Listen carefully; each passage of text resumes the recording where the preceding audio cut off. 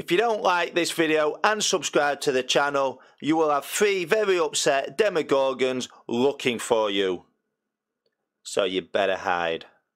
Yo guys, Fortbyte number 28 is now available, and the clue we have been given is accessible by solving the pattern match puzzle outside a desert junkyard. So let's jump straight into the game, find the location and solve that puzzle.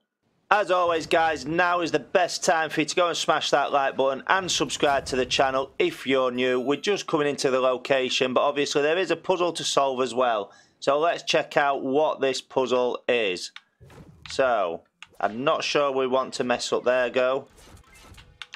Right, let's try again guys. Red, green, yellow, blue. No, go away. Right, so we're in the storm now, but we're going to try and do it. So we got orange. What are you doing, mate? You're just messing it up completely. Or is he? Is he doing it for me? Right, so we're going to number them now. So, green, purple, white, red. Green, purple, white, red. Green, purple, white, red, purple. Green, purple, white, red, purple.